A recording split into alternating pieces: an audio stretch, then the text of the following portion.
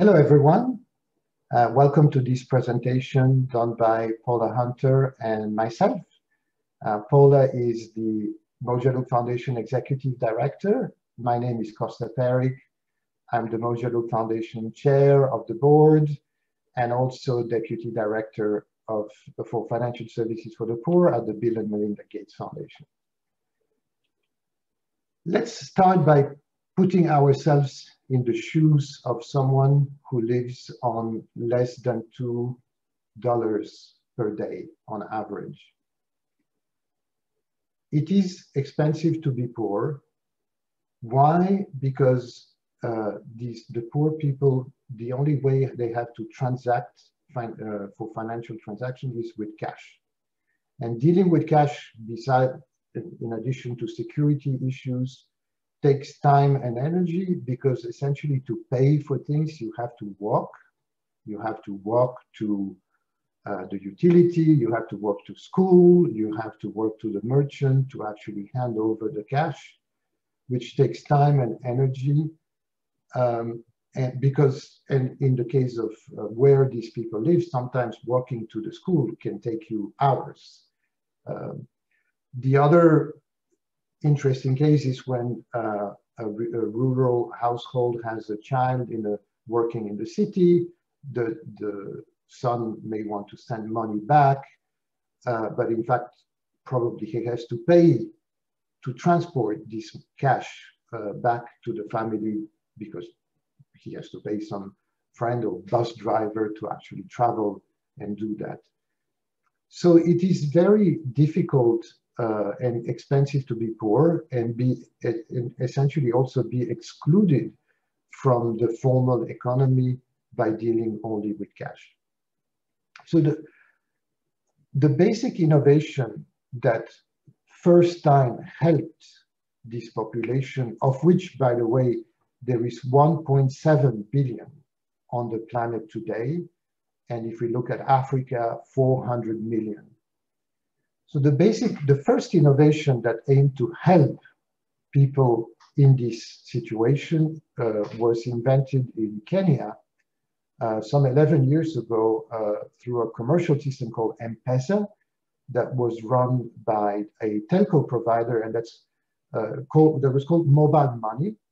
And the way it works is that it allows you to send and receive money pretty much in the same way that you send and receive text messages. Over time, the system in Kenya has proven hugely successful in terms of helping the poorest access to the formal economy and easing the burden on their lives, and in some cases, get out of poverty by better managing their money. M-Pesa has also proven that it can be profitable to serve this population, obviously in a very different way than a traditional bank would do. So over time, if we look at Africa, a number of mobile money operations were created. We see here the situation in 2018 with some statistics, but in fact today more than 250 operations exist in Africa in terms of mobile money. And so while this is obviously great and shows great progress, still today, as I mentioned, there is 1.7 billion people remaining to be connected, and therefore there is a need to accelerate further this innovation to do that. How do we do that? The key word is interoperability. And for this one, it's Tanzania actually that innovated a few years ago, where the 4 mobile money operators started essentially connecting their systems together. And by doing that, they actually are growing the market. Before, the typical mobile money operation today is like a silos, in the sense that both the sender and receiver have to be on the same network to be able to transact. And while it's great, it's also very limiting. Imagine that you had a mobile phone where you could talk to people only connected to the same network as you. It wouldn't be very useful. Well, mobile money is the same. And in Tanzania, these 4 mobile money operators realized it and interconnected their systems together. So let's see what was the result of that.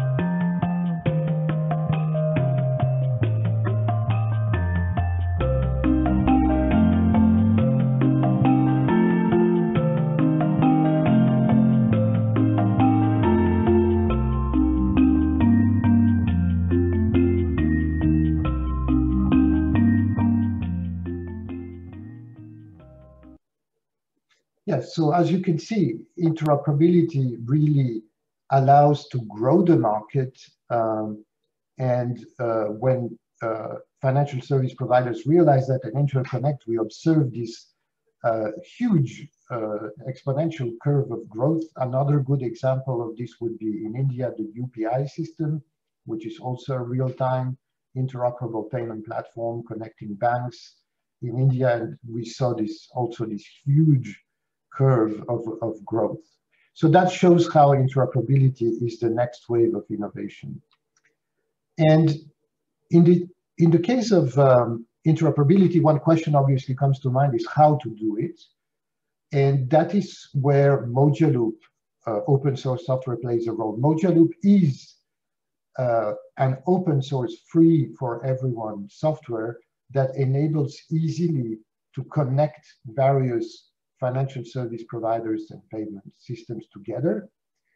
And therefore, it is kind of like a tool for people to take and implement interoperability in service of market financial inclusion, but also growing the markets in low-income countries and elsewhere as well.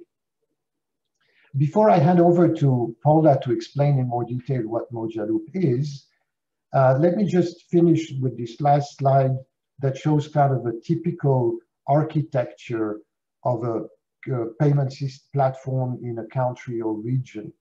And on the bottom side shows the collaborative space, where typically we see collaboration to create rules that govern the payment platforms and obviously the regulatory framework that applies. And then the rails that are actually providing the interconnectivity and payment flows. And these 2 layers are typically considered utilities, so collaborative space to create these rails. And this is where the Mojaloop Foundation is active and working. Why it is important to create this payment platform as a utility, because it's a level playing field for competitive providers to come in to provide accounts and wallet services and also innovative applications. So that's how this ecosystem works, essentially is collaborate to compete better. So that's a brief overview of financial inclusion and payment platforms, interoperable payment platforms. Now let me hand over to Paula to talk more about Mojaloop. Thank you for listening. Thank you, Costa. And thank you all for joining us today to hear more about Mojaloop and the Mojaloop Foundation. I think what I would like to start with here today is to emphasize that Mojaloop is an open source software toolkit that's designed to enable interoperability across payment service providers. So folks are free to download the open source software. It's Apache 2.0 licensed, it's on GitHub, and we welcome folks that want to learn more about Mojaloop, deploy it, or operate it to visit our GitHub repository and dive right in and get to know the platform. But let's talk a little bit more about the design of Mojaloop and how it came about. The fundamental principles behind the design of the Mojaloop platform is the financial inclusion level 1 project principles. The level 1 project was defined by the Bill and Melinda Gates Foundation, and these principles are an important foundation to our decisions with regard to the platform. First of all, we provide an open loop interoperable platform for providers to engage with. We adhere to international financial inclusion standards. We provide a push payment model with immediate fund transfer and same-day settlement. We want to ensure adequate system-wide shared fraud and security protection. Efficient and proportional know your customer standards. Meeting or exceeding the convenience and cost and utility of cash, which is so important in these times of pandemic. Folks are really conscious about shifting away from cash.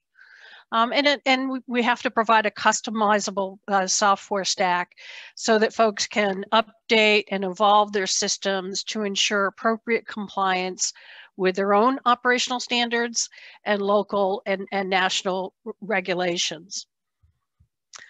So the Mojaloop Foundation is relatively new. We were just formed in May of this year, and we were founded based on the principles of providing inclusive digital payments in emerging economies. We're very fortunate to have the support of both charitable and technology leaders in this space. From a charitable side, the Bill and Melinda Gates Foundation, the Rockefeller Foundation, and Omidyar Network have invested in the Mojaloop project because it aligns with their charitable mission and is consistent with the standards that they want to see employed to address financial inclusion. We're also very fortunate to have technology leaders like Google, Coil, Modusbox, Ripple, PhonePe, Jori Digital, and Cybrin, who have joined in on this initiative to provide the technology leadership and insight to deploy Mojaloop around the globe. So the compatibility between our mission and our technology partners will allow us to expand and grow around the world.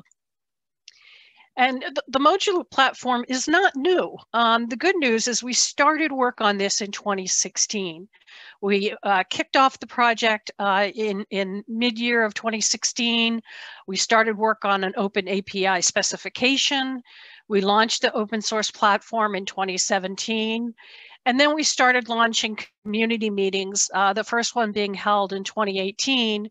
We've since just finished our 12th community meeting just this past October. And so we've really made a tremendous amount of progress, even given the fact that as a legal entity, we only formed this year. We're now in our closing days of phase 4 development. And we're planning for phase 5 development in January of 2021. And as Costa mentioned, we've been engaging with the marketplace to start seeing deployments of the Mojaloop offering. The Bank of Tanzania is working with the code base to initiate a single payer payment system. And we also have Mojaloop, which is a first commercial deployment, which is a joint venture between Orange and MTN, which are two very large mobile network operators in Africa. And they have announced a Pan-African partnership to deploy Mojaloop-based platforms. They have launched implementations this year and will continue to expand and grow those implementations into next year.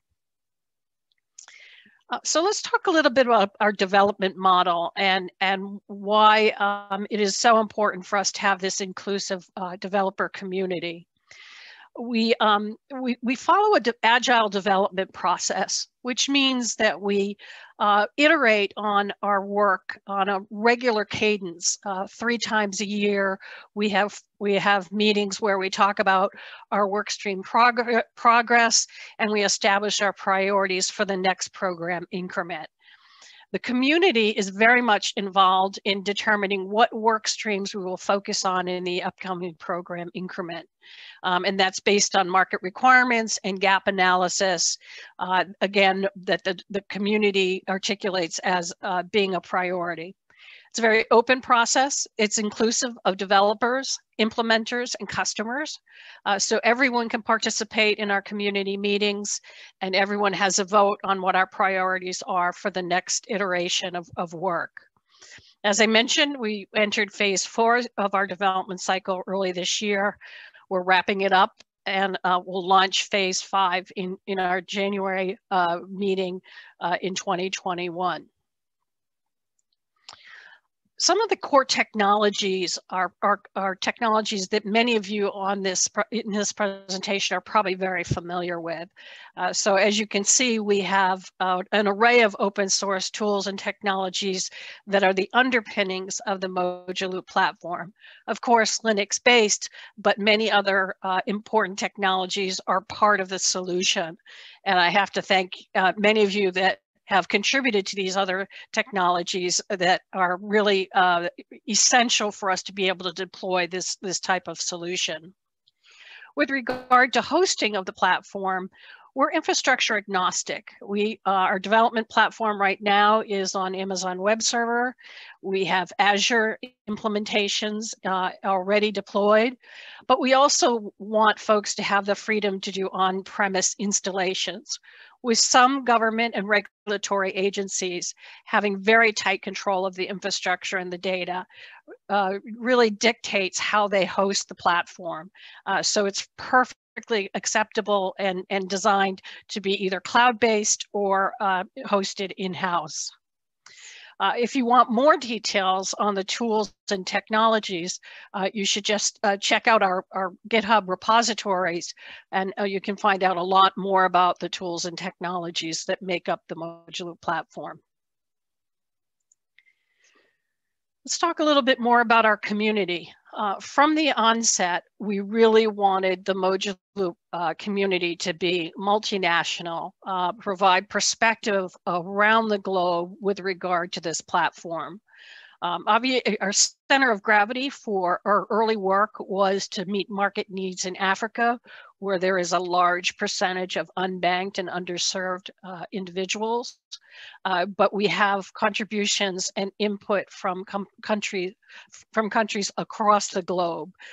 We're up to over 650 participants in our community.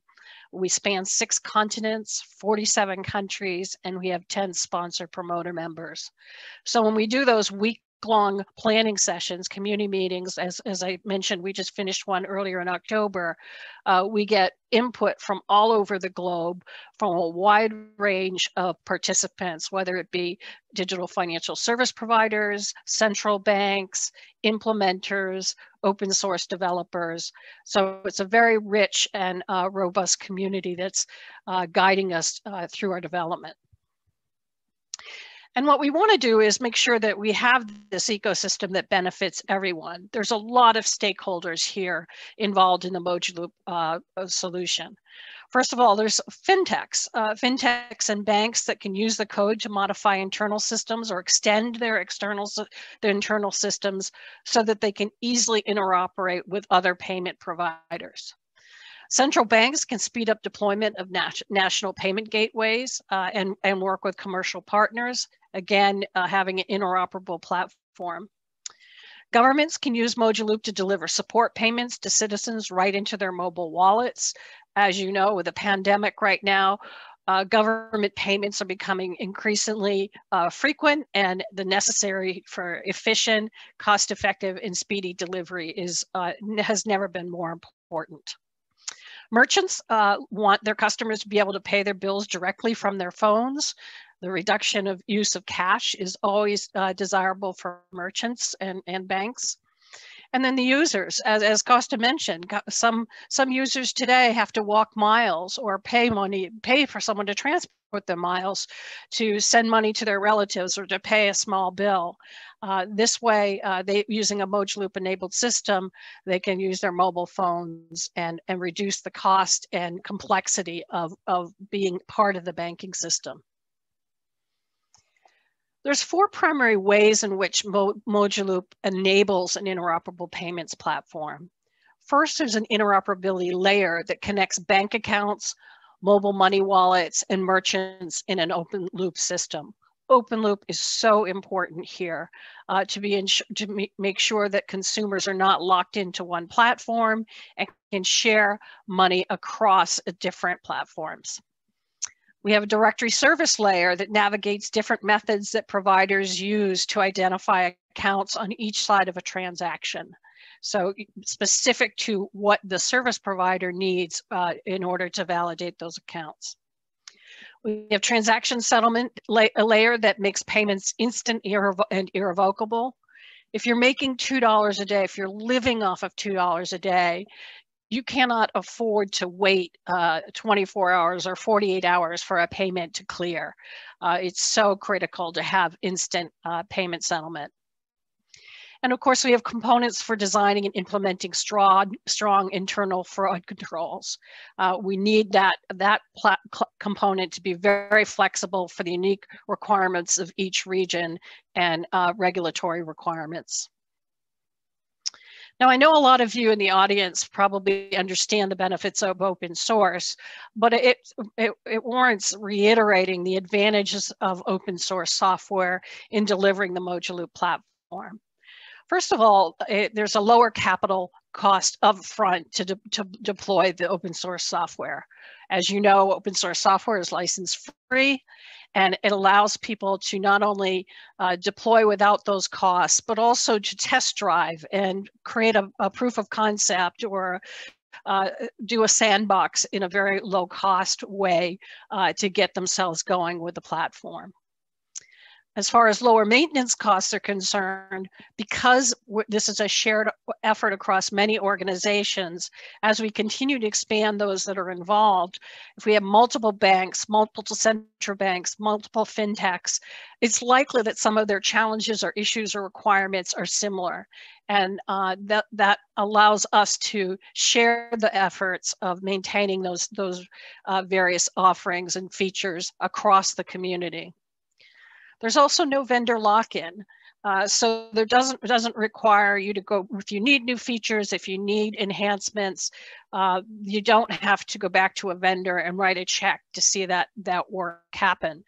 You're able to tap into the community and again, probably find like-minded companies that have similar requirements and share the burden of developing that additional functionality and maintaining that additional functionality. So this is, this development model is the perfect solution for rolling out a low-cost interoperable platform for financial inclusion. And the entire ecosystem benefits. So as Mojaloop comes online, it could reach up to 1.6 billion individuals that currently have no banking accounts today. Businesses will see an increase in the transaction volume. Estimates by the folks that wrote this study is well over $2 trillion. Digital financial service providers will see more transaction and activity, new account holders, and new participants in their offerings. And governments will save billions of dollars in being able to disperse funds out to the populace in a more cost-effective way rather than cutting checks or dispersing cash. So there's plenty of opportunities for you to engage with us, and we encourage you to investigate more fully on how you might be able to do that. But let's talk about a couple of ways in which you can collaborate with us. First of all, our ultimate goal is to see adoption of the Mojaloop platform out in the marketplace. So whether you're a central bank, a digital financial service provider, or other financial institution, we'd encourage you to test out the code, try it out. We will help you with setting up a sandbox and a proof of concept and enabling you to adopt the platform. You can also contribute to the platform. Of course, we're always looking for developers to contribute code to the various work streams that we are working on. But there's other ways to contribute. You can contribute on documentation. You can contribute on advocacy, awareness, education. So there's a number of ways that you can engage with the community. And hopefully when you come to our website, you'll find a number of ways. And if it's not clear to you, reach out to myself, our community manager, our product manager. We'll happily walk you through the various areas that need your support. And then finally, you can join the Mojaloop Foundation. As I mentioned, we were formed in May of this year as a 501c3 nonprofit. And of course, there are some operating costs in ensuring that we have the development platform in place, that we have staff to manage the community, that we provide the sales tools and training materials for the community to advance the use of Mojaloop. That always obviously involves some cash outlay. And so by joining as a member of the foundation, such as some of our other benefactors have recently, you can help underwrite the ongoing cost and development of the platform. So with that, a couple of things I'd encourage you to check out. First of all, do check out our website, mojaloop.io. We also have a community manager, Simeon Orico, who is available to engage with you, to talk to you about how you might participate in the development work or in other areas. There also is a discourse session, the link that you see in the Mojaloop_OSS F20. That is a discourse session where you can ask additional questions about this session or about Mojaloop in general. So we'd certainly encourage you to participate, engage, and ask any questions. We're here to help you understand more about how Mojaloop can really make an impact on financial inclusion, and we'd welcome your participation. Thank you very much.